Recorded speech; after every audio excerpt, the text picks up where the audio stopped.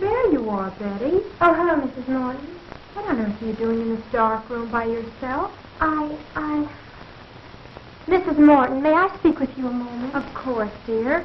But why aren't you with the others in the laboratory? That place frightens me. Oh, it's not that bad. Although I admit it's a bit gloomy. And that horrible mechanical man. I can't stand to look at it any longer. You're overwrought, Betty, dear. There's nothing horrible about a mechanical man. Frank has been working on it for 2 years now. And Jim has been helping him for a year. I know, Mrs. Morton. And I don't approve of James going any further with this story. But why, dear? Oh, I know it's silly of me to feel this way. But not everything looks so weird. Haven't you ever thought that something is going to happen to you? Something you know is going to be terrible? And yet you can't explain what that something is. Now, my family still around? I don't know. But somehow I have a feeling I'll never manage it. Why, Betty, I've never heard you talk this way all the time I've known you. Is the birthday set for tomorrow? Yes, but... Oh, Mrs. Morton, you don't suppose anything has happened to James, do you? I mean, could anything possibly go wrong with the experiment tonight? Of course not, dear. What are you saying? I don't know. I just can't stand to have a mechanical man look. I have a feeling it has a dislike. That's absurd. It's just a girl that knows fool. There's no power to think what's for. I could swear I've seen it look at me with evil in its eyes. Almost as if it was sneering. That's it. Well, I'll go back to the room. Yes, thank you. What's the matter, child? You're trembling. Oh, I'm sorry. I'll be all right. Honestly, I will. You go on back, and I'll be down short.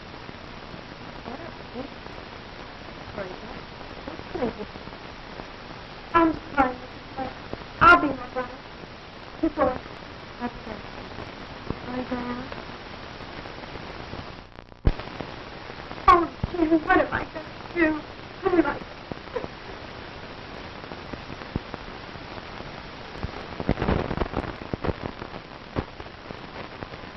There we are. Now that should be just about it. Gee, Pop, will you work now? I hope so, son. Oh, Uncle Frank, are you going to make him walk? Yes, in a few moments, Janet. Oh, I'm so excited. Good. Will he be able to talk too, Uncle Frank? Of course not. Silly Uncle Frank told you that 20 times yesterday.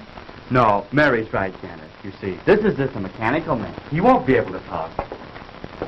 That's about the only thing he won't be able to do, though, Janet. You're right, John. The doctor's mechanical man will be able to do about everything a human being can do, except talk. How do you feel now that your work is now completed, Frank? Wonderful, Jane. And I want to thank all of you for standing by me. You've all been a great help. And without you, I don't know what I'd have done. Well, it isn't every day that one has a distinguished brother who invents a mechanical man. And I certainly appreciate the opportunity you've given me, Dr. Morton, by allowing me to assist you in the experiment. That goes for me, too, Dr. Morton. Well, I've learned more in the past month than any of my college class have taught me. You're all very kind, but our work isn't finished yet. We still have a few more things to do, and then we'll all know whether our time has been wasted or not. I'm afraid Betty doesn't share our enthusiasm for the mechanical man, Doctor. Yeah, and she was crying when she left. How do you know? I saw her and she had her handkerchief up to her eyes. Crying? No, what on earth for? The girls are right, Dr. Morton. My sister seems to feel there's something wrong in what we're doing. But that's foolish. There's nothing to be afraid of. I know, Dr. Morton, but Betty is a very sensitive girl. She feels that we're exceeding our limits. I'm sure she'll feel differently when she sees the results. Perhaps I'd better go to her. No, James. I know my sister pretty well. It'd be better to leave her alone for the time being. When are you going to time out, Pop? Patience, son. Patience. Now, so hand me that iron, John.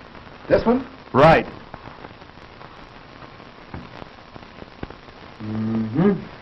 Won't be long now. When do you think you can try it out, Frank? Just as soon as Mrs. Morton returns. By the way, James, where's Betty? She went upstairs a few minutes ago, Dr. Morton. Said she had a headache. Gosh, she's going to miss all the excitement. Well, when we're ready, you can go get her, Barry. You bet I will, Pop. Oh, hi, Mom. Hello, Barry. Have you seen Betty, Mrs. Morton? Yes, I just left her. She said she'd be up in a minute. They were just telling us Betty disapproves of our experiment. Oh, I think the storm has her on edge. She was much calmer when I left. Is there anything I can do? No, James. It's just a case of nerves, I think. Anyhow, let's give her a few more minutes alone. Well, if you think we should. We're just about finished, Madge. Won't it be wonderful to see a mechanical man move around, Mary? I suppose you'll let him help you do the dishes.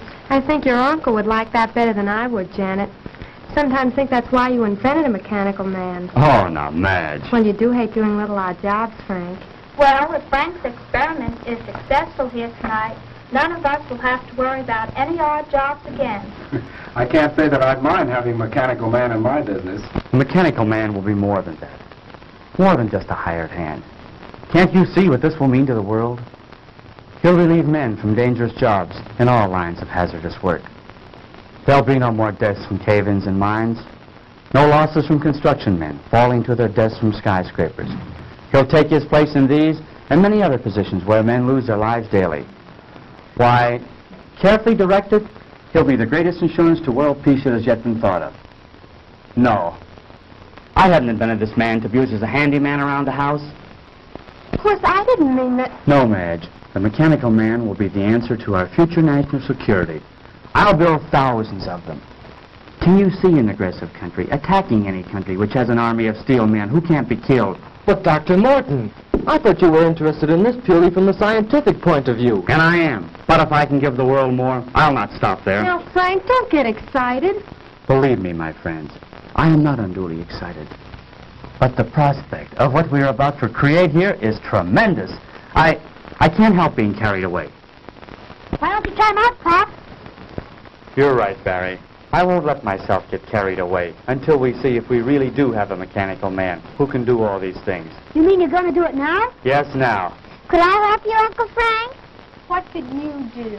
Well, Uncle Frank said we were all going to help him. Didn't you, Uncle Frank? Well, yes, I did, Janet. But I'm afraid there's nothing you girls could do right now except give us your moral support. Is there anything I can do, sir?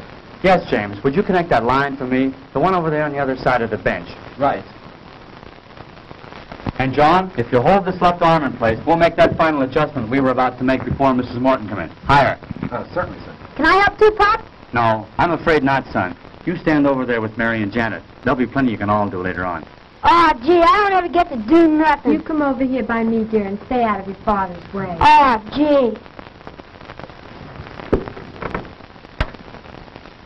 I think we've got it. That should do it, Dr. Morton. Well, I guess that just about gets it, sir. Good, good.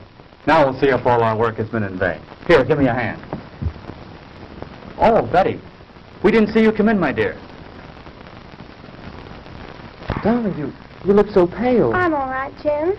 I've been worried about you, but Mrs. Morton said to leave you alone for a few minutes. Yes, I'm afraid I've been behaving rather badly. Everything seems to be getting on my nerves now. Well, everything will be all right now, Betty. I'm glad you're here. We're just about to prove our experiment. Dad can make them walk, Betty. That's fine, Barry. I'll be with you in a moment, dear. Please go on. Don't let me interrupt your work. Come over here by me, dear. All right. Now, James, if you pull the switch up there. Right.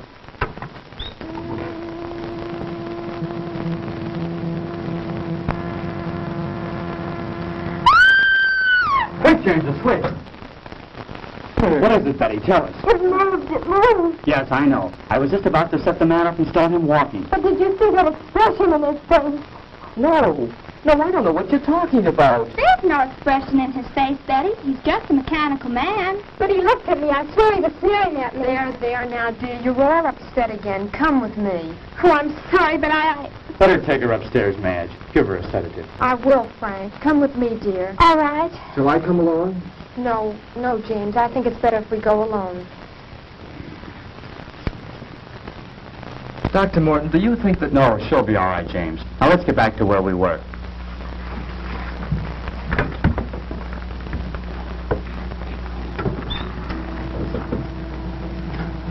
Hey, Pop, he moved. I believe it's working, Dr. Morton. Oh, Frank, he does move. He does. Mary, let go of my arm. You're pinching me. Isn't it wonderful? He moved. He really moved. Now we'll see how he reacts to my directions. Oh, Frank, he almost seems human. Yes, this exceeds my wildest hopes. He's strong, too. Just feel the resistance in his arm. I can see what Betty meant now. I could swear I saw him sneer just then. That's nonsense. This is a man of steel, John. He has no mind, no willpower of his own. You're all overwrought. As you know, he's controlled by voice impulses. Take one step forward.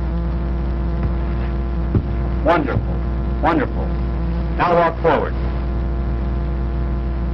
Return to the bench. I said return to the bench. Stop him, James. Back. Back to the bench. Oh, so that's the way you want it.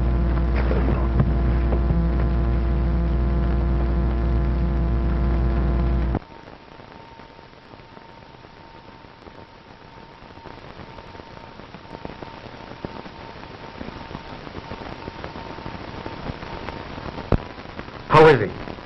Just seems to have had the wind knocked out of him. What was that? It sounded like Betty. You take care of James. I'll go see.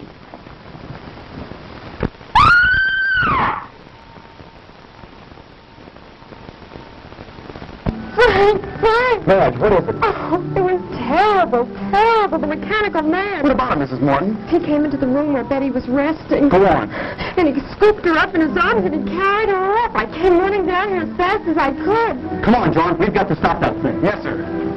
Oh, what have we done?